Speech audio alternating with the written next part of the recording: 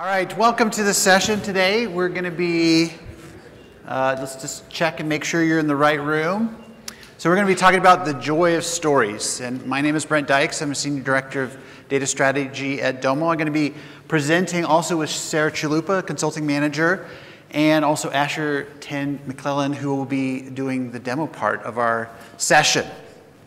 All right, so we're going to help you learn how to turn your data into happy little masterpieces. And how many of you know this guy? Okay, Bob Ross. Any fans out there? Okay, good, good, good. So I have to get into character here, okay?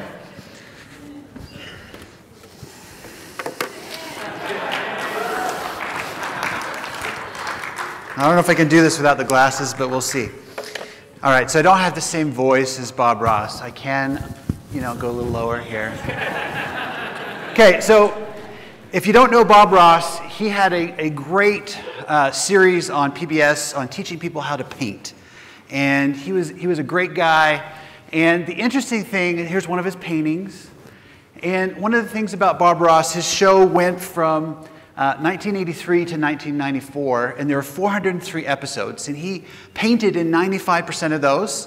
There was 5% where you'd have a guest speaker come in, and there was actually some analysis that was done by 538, and they actually went in, did the analysis to see that at least 91% of the time he had at least one tree, one happy little tree, and multiple times he had multiple trees, at least two or more. And so I think that's an important thing about Bob Ross that we need to think about. But if we look at him as a human being, he had a positive attitude. He really liked to have a positive attitude. He had a zest for life, and he shared that on his show. He made it fun and easy for people to learn about painting, and he provided clear instructions and simple steps to help people get through and kind of do their first painting. And he also used simple materials that people could go out and purchase at local paint stores, art stores. And then lastly, he believed that anything is possible. He had that attitude that we can do anything if we just try. So we're going to try and channel some of Bob Ross into the session today as we talk about stories. And so what we want to do is we want to help you learn how you can turn and I'm going to put my glasses on. I'm not as good as without the glasses, but we're going to help you turn your data into happy little masterpieces, okay? So as you learned in the session today, there's a new paradigm, a new platform called Stories for how you can lay out your information in a more compelling way. And there's several advantages to the stories kind of approach that we have there on the right side. So you have more control over the sizing and position of the charts that you have or the cards on your page. So that means you reduce a lot of that wasted space in your dashboards that you have today, which is great. You have more design options. We're going to get into a lot of those. Sarah's going to cover a lot of those in her segment. She's actually going to walk through a lot of the features there. And then you have richer interactivity, and we're going to show some of that in our demos portion. You also have more robust text options, so you can do more inline kind of commenting and really bringing the narrative out in your stories. And better printing and viewing and display options, export options with this new one. So we'll get into more of the details later, but this is just kind of a high-level summary of what's coming. Okay, so I want to cover off some fundamentals first. So Bob Ross, he knew his audience. And when we create dashboards, we need to know our audiences. He knew that he wasn't teaching expert painters. He was teaching a casual painter, somebody who just really wanted to listen to his silky voice, and relax. But basically, when we look at a dashboard, we need to think foremost about the audience. That's going to really shape a lot of what goes into your design. Because then if we know the audience, we're going to know what's important to them. What are their business objectives? What outcomes are they trying to drive? And then we'll also have a good idea about what metrics and targets need to go into that dashboard for it to really resonate with that audience. And we'll also have a good idea as to what business questions they're trying to answer. And only then Are we ready to really get into the visualizations and the design aspects? And so I like to think of it as that link over there. If any of those links are missing or broken, then we can't really start our visualization, right? We can't start designing things until we have a full understanding of all these things. So when we look at how we design dashboards today, if you've worked with Domo Consulting or you've done it on yourselves, a lot of times we structure in collections that are based on business questions. And so that's a really good paradigm. We want to continue that because it does influence the design of our dashboards. Last year I did a presentation on data visualization, and I talked about how in the media world we have newspapers and articles online, different things. They'll have this inverted pyramid approach where you put the most important information in that first paragraph of the article. And then as you go deeper and deeper into the article, you get more details, but it's less and less critical to understanding what's being communicated. So we can take the same approach with our dashboard design.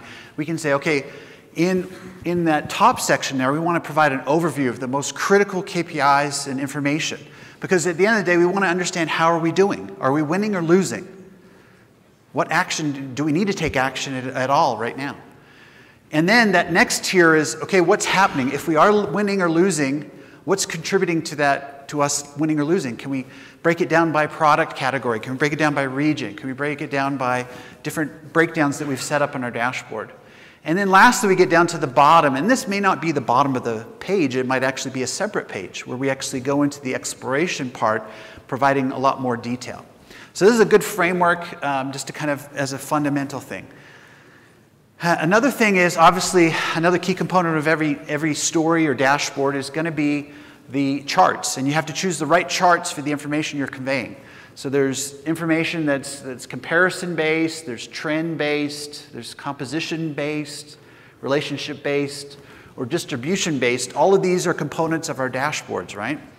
But when we look at it from the level perspective here, at the overview level, a comparison is generally, I would find that across all of the levels. However, how we approach it at the overview level would be much different. So from a comparison side there, if we have that bar chart, it's going to be simple. It's going to be maybe 1 or 2 bars max. Whereas at the bottom here, maybe we might have a table. It's more detailed. Would I have a very complicated table at the top of my page? Probably not. Because it's going to take time to dive into that and really explore it. The next thing is trending. Obviously, I might have a 1 or 2 line trend at the top in the overview section. But down at the bottom, I might, provide more complicated visualization, like a stacked area chart, which takes a little time to maybe I need to interact with it to really understand what's going on. Composition, maybe you wouldn't see that at the overview level, but if you did, it would be a simple binary pie chart, donut chart. And then as we go down, tree map might be something more complicated that we would have more at the explore level because there's a lot more going on there.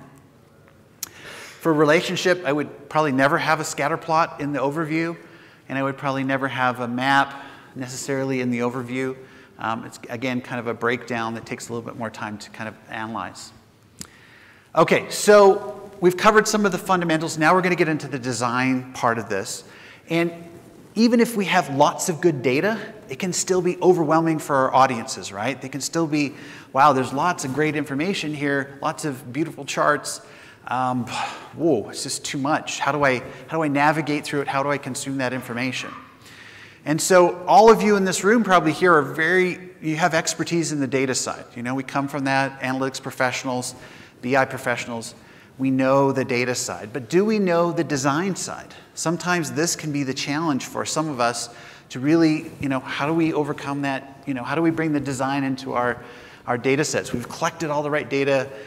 We've built some sound charts, but how do we make it really resonate with people?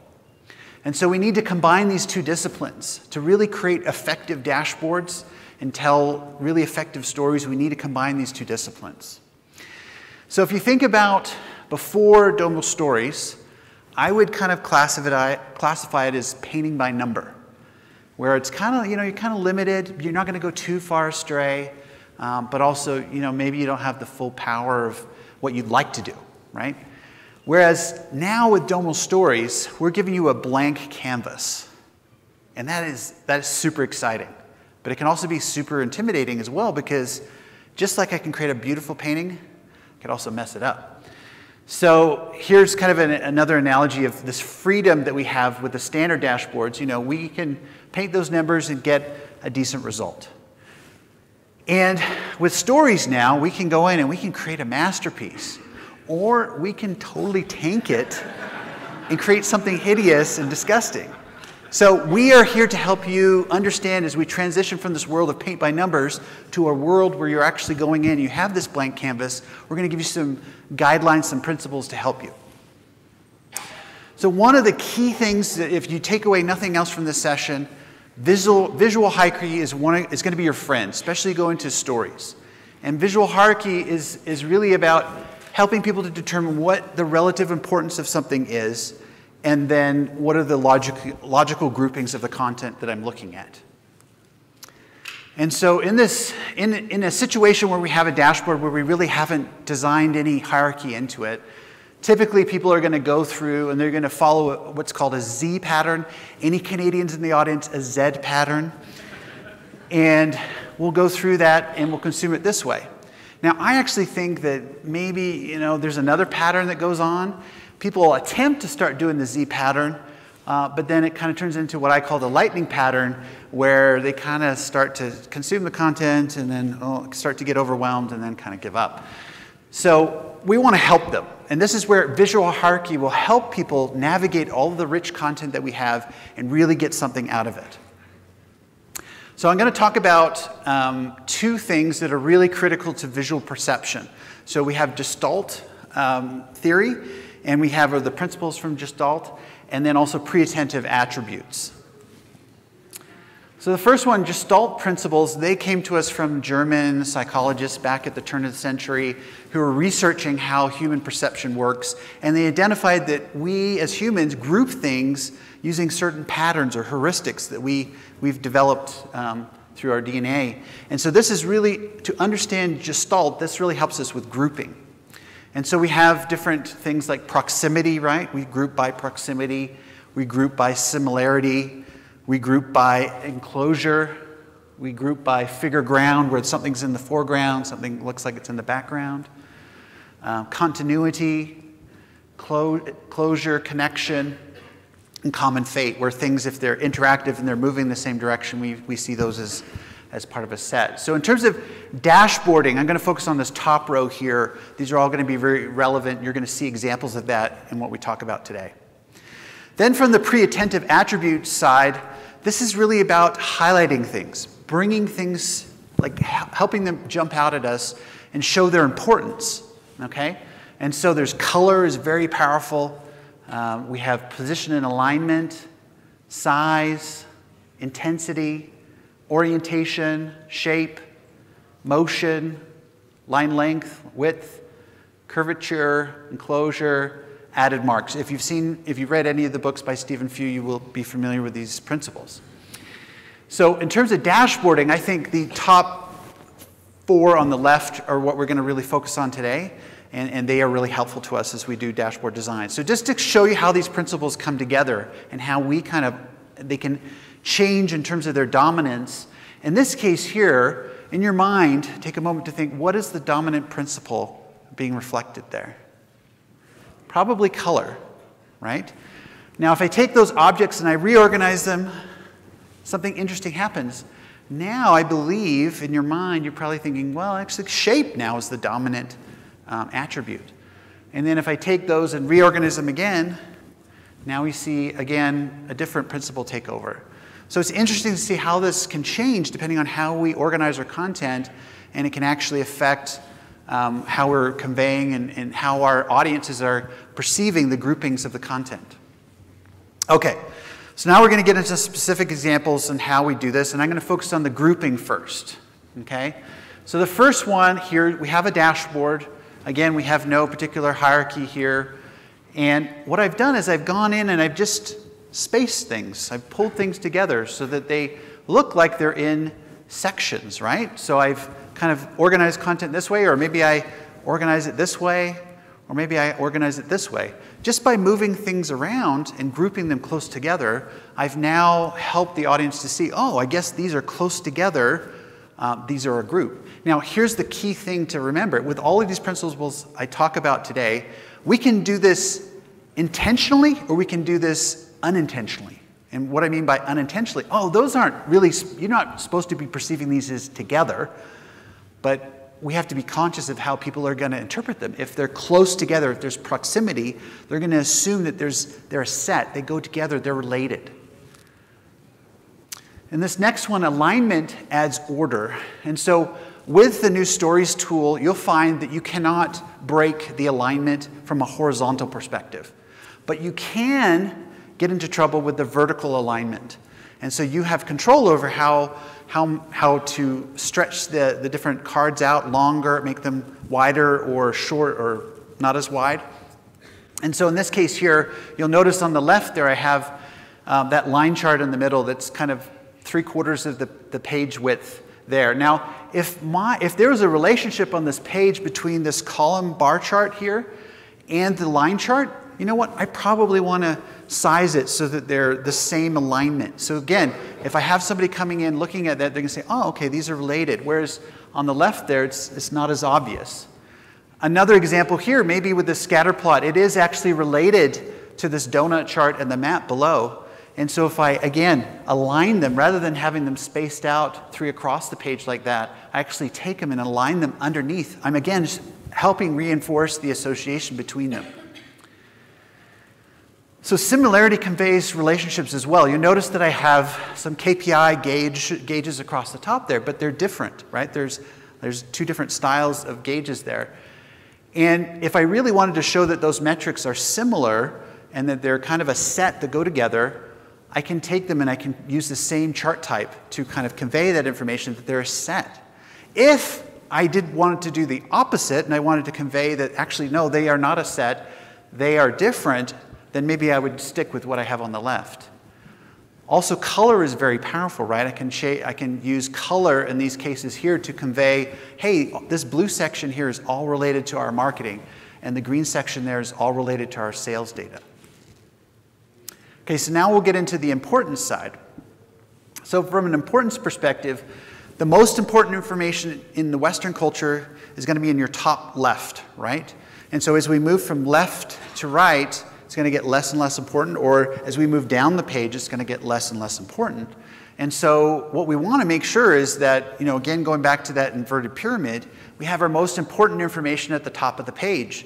So in this case, on the left, you'll see I've got some KPI gauges and different things. I've got the scatter plot at the top, and I've reorganized it so that my most important KPIs and information is at the top of the page. That's what I want the executives to see first.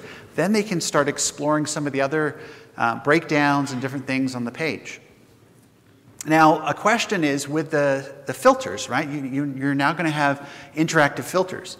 Do we put those interactive filters on the left-hand side? Do we put them across the top? Or do we put them down the right-hand side? And this will depend on your users. Again, going back to the audience being the most important thing. So think of your audience. If it's an audience you anticipate that are going to use the dashboard infrequently, then maybe you need to put that filter on the left so that they remember it's there, because they're not using the dashboard on a regular basis. However, for other users where you know, oh, they're going to be using this dashboard a lot, and that filter, it doesn't need to be front and center. We could actually push it over to the right-hand side, because they're going to know it's there, and the content is now the focus.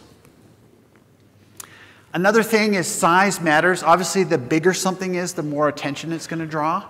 And so in this case here, I may do that intentionally, where I take that bullet chart and say, you know what, this is important. We hit our targets this year. I'm going to make that bullet chart really big because I want people to really zero in on it and remember that we're trying to hit these key targets this year.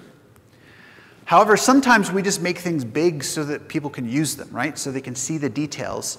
And so that's okay. You'll notice, though, in position-wise, this is not in the top left corner of this page. It's actually at the bottom. So we're using different principles to kind of offset each other. So color is also another powerful signal. In this case here, we're using the traffic lights, bad, caution, good. It could have been, you know, hot and cold. We can use different principles. Obviously, with red and green, you have to be careful with colorblind. So sometimes maybe looking at other ways, but definitely it can resonate with people. Sometimes we may want to focus people's attention on a particular category of data or a particular value within the data.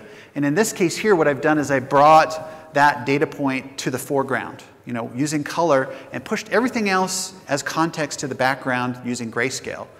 And so that may be a powerful way to, again, to communicate to your audience what you want them to focus on, what's important. Contrast is very important. You saw in the main stage demo that they had the dark background. And so you can enable a dark background on your individual cards, but the thing that we have to be careful about in this case is we want to have contrast, right? We want to have a light on a dark background or a dark on a light background or light on a dark. So we want to make sure there's ample contrast there. And the other thing you can do, obviously you have text, and text can be very powerful in terms of signposts and guideposts to help people consume the content.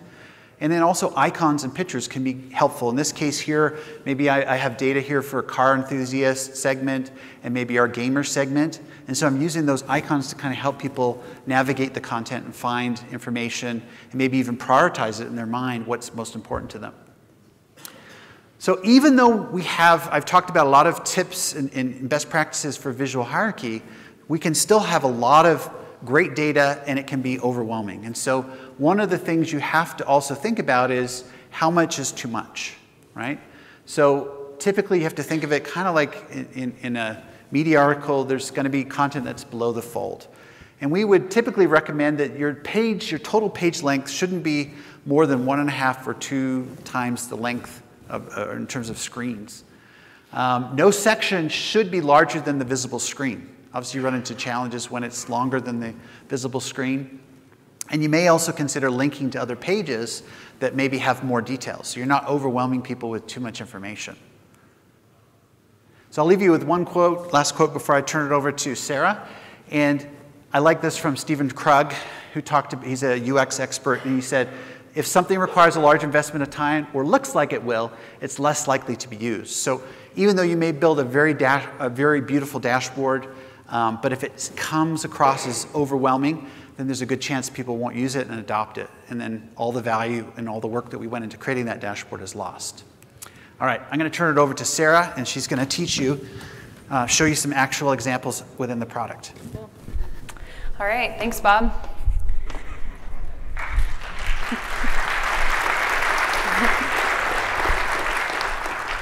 All right, so if you're anything like me, I work in consulting.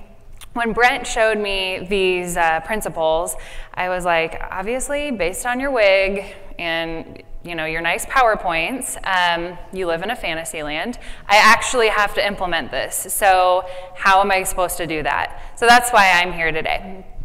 So how do you get started? The first thing that you should know is that you follow the same process. We are still going to drive to this visualization and design from audience and their business questions.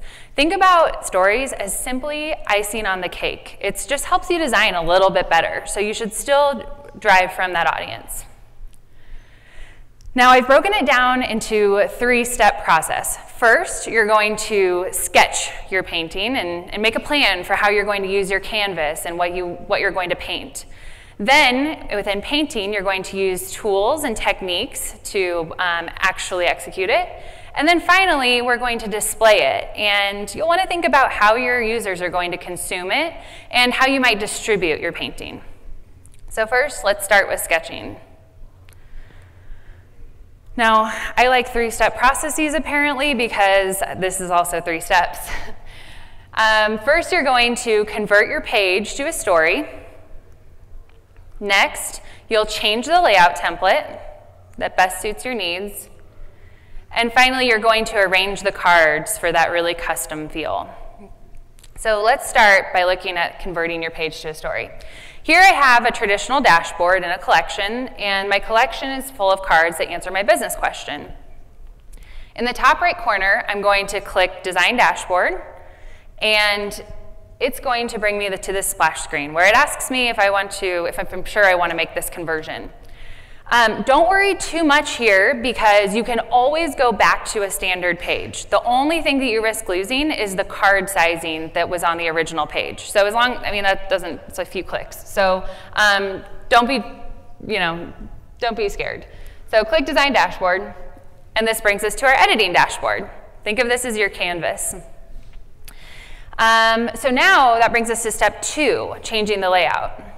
You can see in the middle that Domo took its best shot at guessing a layout template that was going to work for the number of cards that I had. And it's similar to kind of what it does in Card Analyzer. So we think of this as a group of cards. It's called a layout. And in the top left corner of that group of cards, there are 3 options. The top one allows you to drag and drop that group of cards among the others. The middle one allows you to change the template to a different layout template, and then you can remove the entire, delete all of that group of cards. Clicked a little early, but when you click Change Layout, this is the menu that you'll see. And so you can sort by a number of different ways to find a layout template that works for you. It's either by number of cards or categories. So number of cards is pretty self-explanatory, but I'll take a moment to explain each of the categories. First, we have hero templates. These are templates that use size and position to create a hero card and show importance of that metric. Next are quick summary cards. And this is a series of small cards that are intended to be glanced at. And so design principles here that are pretty important are similarity, creating similarity across them. So you can do that by having the same chart type or potentially changing the card background color so that way they all are similar in that way. Then we have with banner templates. And here you can add a header or text on how you use it, similar to, say, like a collection description. And finally, there are general purpose templates. And one thing to note about general purpose templates is that you want to be careful about making sure that you use design elements appropriately here. So that way you can guide your user through how to use these templates. Now, with so many templates to choose from, we have a ton of templates to choose from. Don't get too hung up on getting the right one. Treat step 2 in these templates as getting you 90% of the way there. In fact, this step's actually probably optional because the layouts, Stories is intended to be able to drag and drop everything to get a custom size. So that brings me to step 3, arranging your cards. And this is where you get that really custom feel. So here, I'm going to drag this card, grab it, and I want to put it next to this other one. So I'm going to make that move. And then I realize that I actually want those top 3 to just be consistent and take up the whole thing. So I'm going to move those over, remove that, move those over. So now I have this, but the bottom card, I don't actually think I need that anymore. I want to replace it. And as I'm replacing it, I realized that I actually want more space for the card I'm going to pull in. So I'm going to move all of these cards up. And with a few enthusiastic drags and clicks, I find myself with a bit of a mess on my hands that's pretty hard to interpret and read. But have no fear. You can always click that change layout icon and go back to a set template and restart. So treat it as a reset button. So now that we have a template that works for you and you've sized everything out, we really have the sketching of your canvas done. And we know exactly how we're going to use it. So let's jump into the next phase, painting. Like I said, I'm going to introduce new tools that Stories enables, as well as techniques. So first, the tools. The editing dashboard is your canvas. On the right-hand side, we have your palette where you can pull in various features. So here, we can pull in a header, a new layout template, a grouping of cards, an individual card, any image file, a text box, or a horizontal border. Also in the top right, we have page options. Right now, you can only select between white and gray, although as you heard this morning, soon it will be any color or image. But even with only the 2 options, you can still use these pretty strategically, which I'll get into a little bit later. And finally, within each card slot, we have a number of options. So you can choose a different card for that slot. You can, within display settings, you can select a new, you can toggle on whether you want the title, the time frame, or the summary to show. You can change the interaction, so exactly what do you want to have happen when you click on that card, which again I'll go into later. You can change the background color for that card. You can move it to the appendix or remove it from the dashboard altogether. Now one thing to note about the appendix versus dashboard, or removing it altogether. The appendix is at the bottom of the page, and so if you think that you might use it, again, you're probably going to want to put it there rather than removing it from the dashboard altogether, because that just sends it off into the Domo sphere. But when you move it to the appendix, when you search for a new card, all of the cards in the appendix will show up at the top of your search results. So just keep that in mind when you're moving things out on and off of your canvas. So those are all your new tools. Now let's talk about some techniques and how we can apply the principles that Brent shared into stories. So creating collections. Collections is something we've all heard. It's somewhat of an artifact of traditional dashboards, but it has good design principles of grouping things that are similar and answering a business question. So here I simply pulled in a header, a text box, and I changed the background on that text box, and I added a border at the bottom to create a collection for my user to understand how to use those cards. One thing I want to note, though, is that with collections and stories, they don't function like your traditional collections. Collections and traditional dashboards can collapse and reopen, and so if real estate is important to your user and if they want that functionality, you might consider sticking with a traditional dashboard rather than creating them in stories. All right, let's talk about how to use color now strategically. Here at the top, I have a Design Studio app, and in that app, the blue represents costs, purple is impressions, and green is views. So when I created the next table for goal details, I used beast modes and HTML coding to pull in those same colors so that I can create similarity between the metrics and makes an easy story for my user. And then at the bottom, I use color rules to apply this same color scheme. Now, another way that I could have done this with a new feature that Stories enables is with chart background colors. You can get a little wild with this, though, so be careful. But when I'm only working with 3, it works. And as a reminder, that comes from this Edit Content dropdown.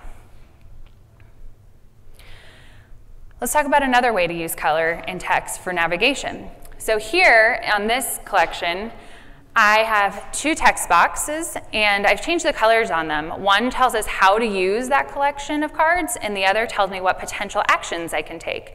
So when I use this in a series of collections on a page, I can train my user to create a system of, okay, I always know that I can go here on how to use this and what these cards mean, and I can always go here to understand what actions I can take off of it. And something else I want to talk about here is how easy the new inline text boxes are.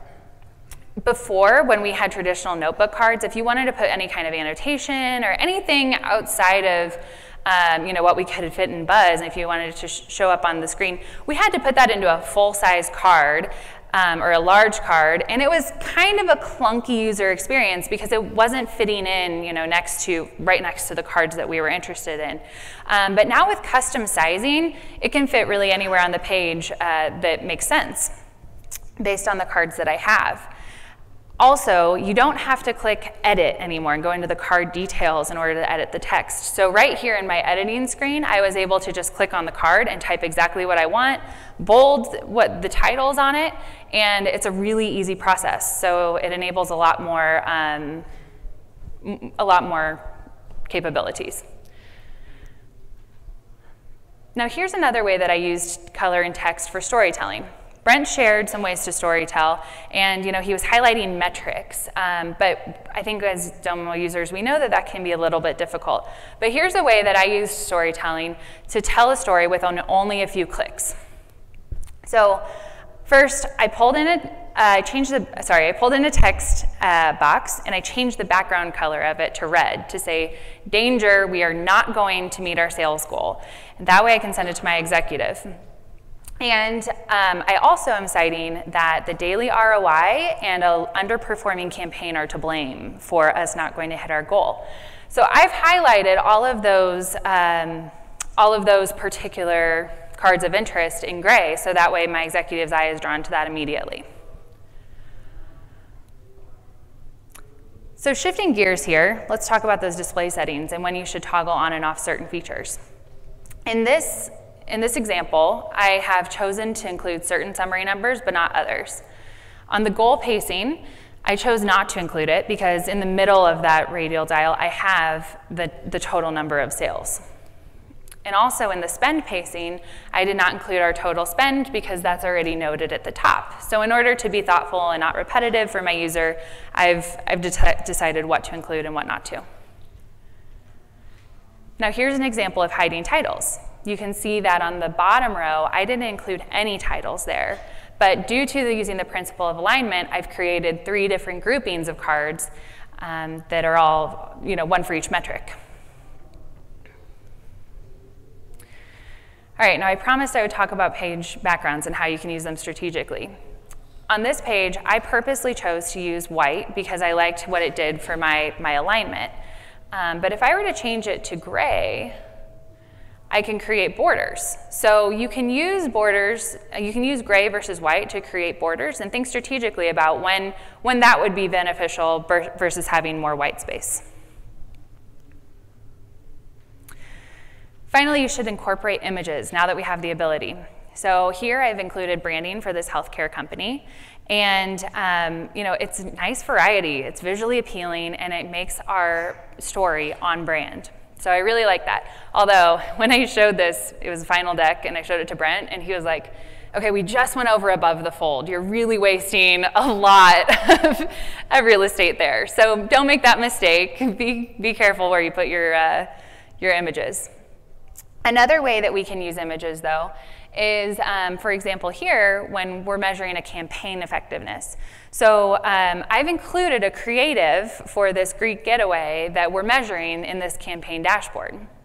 And one of the things that I'll go into next is interaction filters. With an interaction filter, I've defined that I want to link to an external page, say maybe a content repository, or maybe this campaign's website. So it gives my user a lot richer experience, and it's more robust in where I go next. So that brings me to the final section of display. First, let's talk about the interactivity strategy. Think about your interactivity strategy in terms of an art museum. You can either do a self-guided, self-paced exploration tour where you get to view things on your own, but you might need to know a little bit more about the art ahead of time. Or you can do a guided tour where you just have to show up and they'll bring you to all of the relevant things in the museum. So in terms of Domo, a self-guided tour might look something like these, the page filters that we've always traditionally had. The user selects page filters and then a data set and the field and the value that they want to choose. So it gives the user maximum flexibility. They drive their experience, but it does require them to have a certain amount of data literacy so that they know what to do with these cards. On the other hand, a guided tour in Domo, at the most basic level, looks like quick filters on a card. So with quick filters, we're essentially suggesting to our users, hey, you might want to filter on this field or these values. That's generally a way that we would do this. At the page level, that would be maybe a page slicer card, making that same suggestion of how they might filter their content. And now with stories, our interaction filters give us that ultimate tour guide experience. So when we open this, this menu pops up. And here I can define whether I want a click on that card to go to details, just like it typically has. If I want it to filter content on other cards on the page and what other cards I want it to filter on. So selective filtering. Or if I want to link to any other page in Domo, think like a details page around a campaign, or an external web page, like I said earlier, a content repository, a YouTube video, or something like that. So we have ultimate flexibility now in terms of how we create that tour guide. So give it some thought. Do you want to create an exploratory, user-guided experience, or do you want to have a curated interactive experience for your user? But it's going to require you to have some thoughtful design from the very beginning. And lastly, let's talk about distribution. So just like anything in Domo, we want you to be able to distribute layouts and stories in any manner. There are a few things that I want to point out, though. These are printable in PDF, and every layout template is designed so that the layout template fits one template per page. So if printing is important to your organization, sticking to those templates is a great way to ensure that you're going to have a useful printout. And even when you're dragging, it will give you warnings that you're getting above a page. On mobile, all of this renders on mobile, and your interaction filters are honored on the mobile app as well. And finally, my favorite new distribution feature is with scheduled reports. You get the full design in your email rather than one card at a time. So this, yeah, good. Good, well, it's his favorite too. I'm glad I'm not alone. I've been asking for years. Thank you. Yes, great. Yeah, so this provides you the opportunity to be even more thoughtful in your design when you're using scheduled reports. So that concludes the end of my section. I hope that you're feeling a little bit more confidence. I was able to, channel my inner Bob Ross and make stories a little less intimidating. And I'll leave you with a final quote that Bob Ross said: all you need to paint is a few tools, a little instruction, and a vision in your mind. And I hope that I've given you some of that today. So now I'm going to pass it over to Asher to put some of this into a live demo.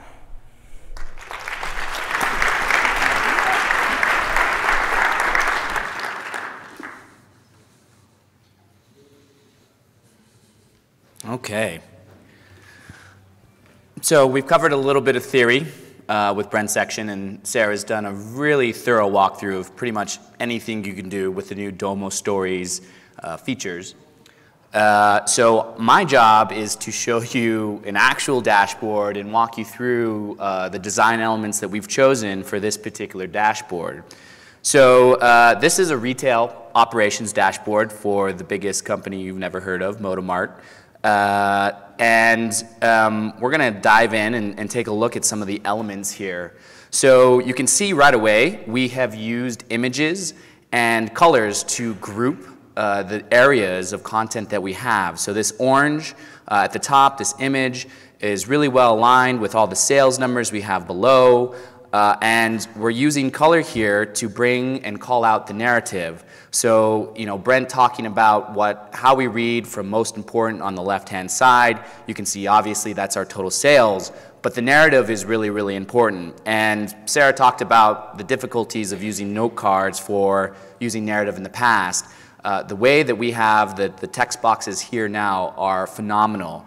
You're able to include actual summary numbers in your text that update as your data updates. And so it's a really great feature to include and have real-time narrative on what's happening on your page.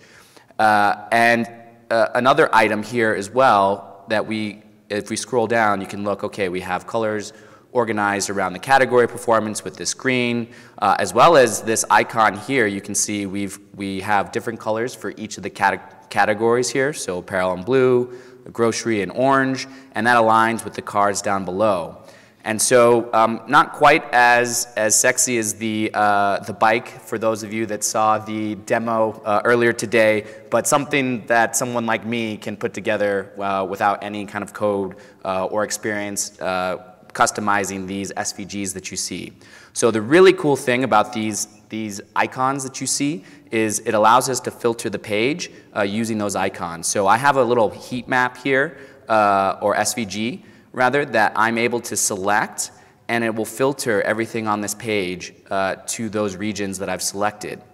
And so the really nice thing is that, not only can I choose the interactions on the page itself, but I can also select which cards I've opted out of that interaction. So you can see down here we have a benchmark card comparing each of the regions. It wouldn't really make sense to filter that benchmark card to one specific or two specific regions because you lose the broader context of this benchmark card. So I've opted out of interactions for this particular card based on this filter here. But everything else on the page is derived or interacts with this little SVG down here.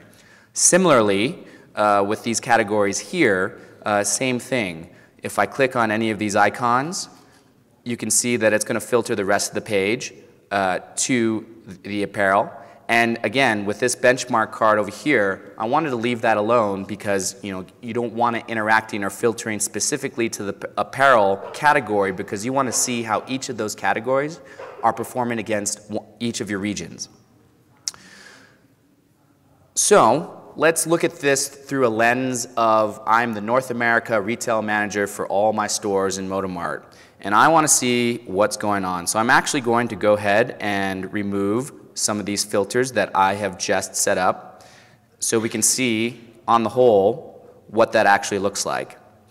And so overall we're doing pretty well. We're seeing an uptick in our sales year over year. Our basket size is a little down and the transactions are up, so we have a great organization around these secondary summary cards or summary numbers. And for those of you that haven't played with the Sparkline cards yet, they are fantastic. They're my favorite new cards. Essentially, you're able to create these year-over-year changes, comparing the first and last value of the card without actually having to write any beast modes. So super powerful card. Highly recommend checking it out. But you can see here, overall, we're doing pretty well. But this benchmark card, something weird's going on. Pretty much all my regions have 4% or higher, 6.7, 7.4 in the northwest or in the west, but Southeast is lagging. We've seen positive growth, and if we were just looking at the Southeast, think, okay, that's not bad, but clearly they are lagging behind the other regions. So what's going on? So I'm going to go ahead and I'm going to select that region, and we're going to dive in to what's happening in the Southeast. So filtering down to the Southeast and looking at across all the categories, you can see that while our basket size has dropped, again, our transactions are up. So something's going on in the store. Why are people not able to find all the products that they want to purchase? The transactions are up, so more people are actually in the stores buying things, but they're not buying as much stuff. So my first step, or my first logical place to go, is I want to see what's happening in stores. And for a lot of our retails, NPS is really, really important. How our associates are performing in the store, are people able to find what they need, do we have things in stock? All those elements are really, really important to understanding this basket size figure here and why we're seeing a drop. So coming over to this page, you can see that it's in the old dashboard kind of paradigm. Still very, very useful. Our content is organized really well. And we have NPS here, and we have some of the metrics around associate availability and stock availability. But I want to dive into the regions that I was seeing issues in.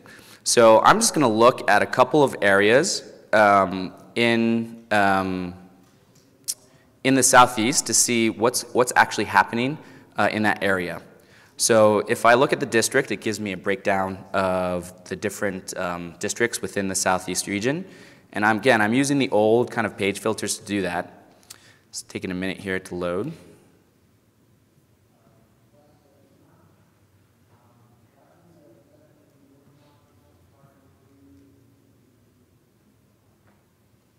you know how live demos go. So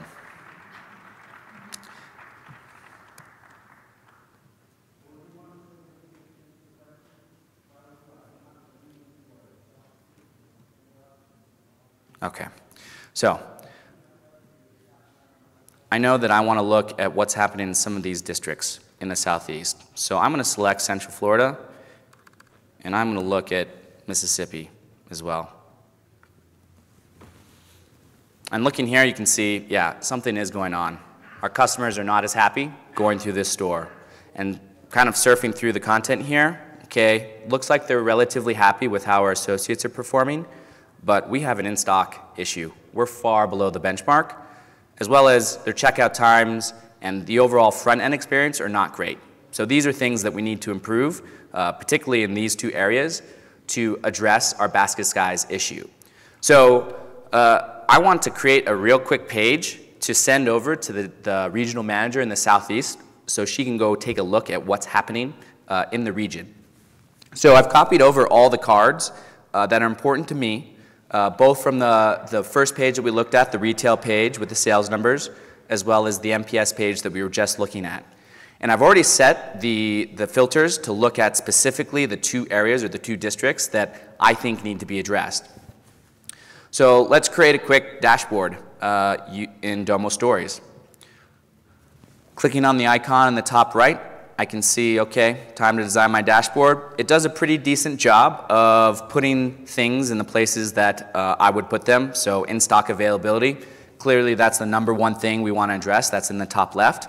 But I'm not totally happy with how they have laid things out for us automatically. So I'm just going to make some changes here, and I want to show how easy it is to drag and drop to adjust these cards into an experience that I'd want to send over to Sarah, and she can consume and hopefully fix what's going on in the southeast region. So I'm going to grab some of these, and again, MPS is the most important item, as well as the in-stock availability. I'm going to adjust some of these card sizes, and then these sales figures I want to group together as well. Okay, that's still not great, so I'm going to go ahead and group these items next to each other, and maybe I'll drop this underneath. Okay, still not great. Okay, this is looking a little better.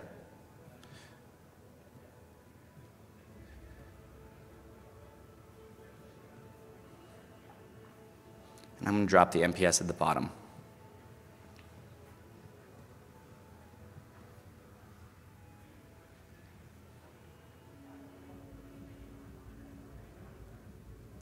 Great. Okay, so we have our in-stock availability at the top. We have basket size and total sales down here at the bottom, and we're going to just readjust these. So our most important content is reading left to right, and we have MPS down here at the bottom. Still relatively important, but again, if we address these issues at the top, then MPS will correct itself, and then basket size, again, is probably the next most important item. So I'm going to make a couple other adjustments in terms of sizing. Okay, great. Now, let's look at the specific stores in the region. So what I also want to highlight is the ability to add the card slicers to filter by store. And so we're going to create a brand new filter here at the top by clicking the add card, and we're going to add a content, and we're going to create a brand new card. So it's going to ask me if I want to save my dashboard. I'm going to say yes. And then I'm going to select the data set that I'm interested in creating, like the store view. So in this case, it's our sales data. And it brings us into the analyzer that we're all familiar with. So down here on the right, you can see we have a filters category. And so I'm going to select the filters. And let's select radio button. I think that's going to be most appropriate. And we're going to drag in the store locations. So at first look, these are a lot of numbers. It's a little bit overwhelming. But if you remember, we are filtering just to 2 specific areas. So I'm going to save this card, and I'm going to come out, and you'll see, hopefully here in a minute, that the card is now filtered to the specific store locations in the 2 districts that I'm interested in correcting. So I come here, I filter to a particular store, it adjusts everything on the page to look at what's happening in store 130. So the regional manager can go to that specific store manager and say, hey, I need you to correct these numbers. Those store managers can come to this dashboard, see what's going on in their stores. And so it's a really great way to use the card slicer features as well. So that is it in terms of what I wanted to show in terms of the actual full-fledged experience with using images as well as the narrative and some of the SVGs. But I also wanted to show it's pretty easy to put it together, a story very, very quickly. It took me a few minutes, and this is something that the regional manager is going to be able to consume. And so my last step here is to share this with the regional manager, which in this case is Sarah. She has 2 jobs. And we're just going to say,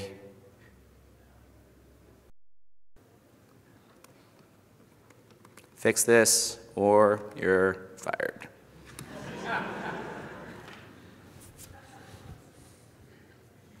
Okay, so I hope you guys got a lot out of our presentation today. Sarah did a great job of covering all the features that are available and how to use those features with some of the theory that Brent outlined. And hopefully here you have some ideas on the pages that you might be able to curate and cultivate in your organization. So I want to invite Sarah and Brent up, and we'd like to open the floor to answer any questions. Do we have a mic runner?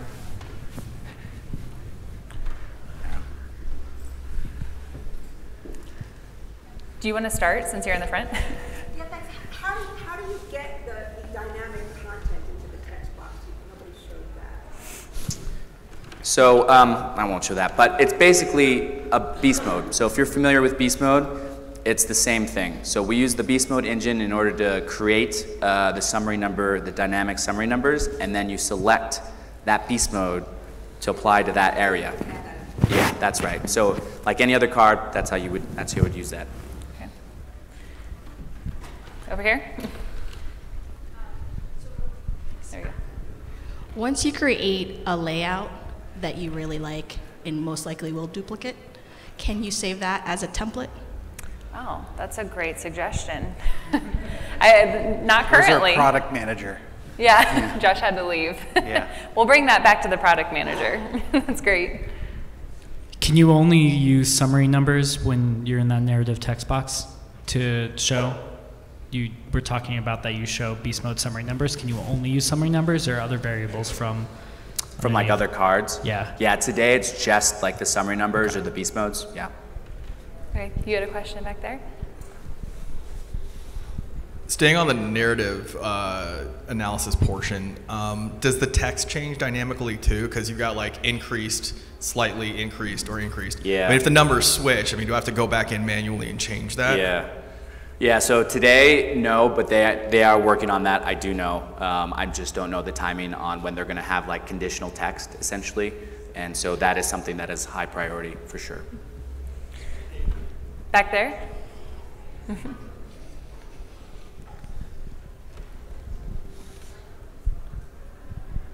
The category filters, I noticed that you guys, you do that. How do you, like the actual one with like the apparel categories and? Yes, you had those nice little icons that you could click on and that would filter the data some. Yeah, so it's really easy. Brent actually created the icons, and what did you use? Just an Illustrator. Yeah. So I built it in Illustrator, created an SVG file, and then basically give it to the technical guys to hook up. Yeah, but it's really not that difficult. Basically, with the SVG, you can then just say, I want this piece of data or this column to align with the SVG that I upload. So the actual configuration, which will have instructions in the Help Center on how to configure those, it's really, really straightforward. I'm not that technical, and I was able to configure it. Okay, so there's a place online I can go. Yeah, yep. Thank you. We're about a minute over time, so we'll take these last 2. Is there a way to save as or copy a story that you've created? And then I guess if you wanted to save as or copy or whatever you want to do, and then change what your data input is. So you can use it for, like, let's say in our case, we're a media agency. I could use another client's data in the same template. Is that possible? Sure. Yep, so you can save as, you can save the page as a new page, and then it will create everything as duplicates. It'll set up another page with those duplicate cards, and then you would just go into each of those individual cards and change the data set over. Yep, and then last one. And so on that linking feature that you showed where you can jump to another page, can you have it apply the filters from the card that you clicked on so that it filters based on what the user clicked on? So there's kind of two aspects, not exactly how you described it, but there is a way to set up the link for when the user clicks on it. It will set a series of filters, but we don't have the ability yet to say, like, dynamically say this user select these 3 filters on this page and then have that carry over to the next page. But that is a very important ask that I know the product team's working on, because that's been surfaced by quite a few of our beta customers. Yeah. Fantastic. All right, thank you Great. very much. Thank you.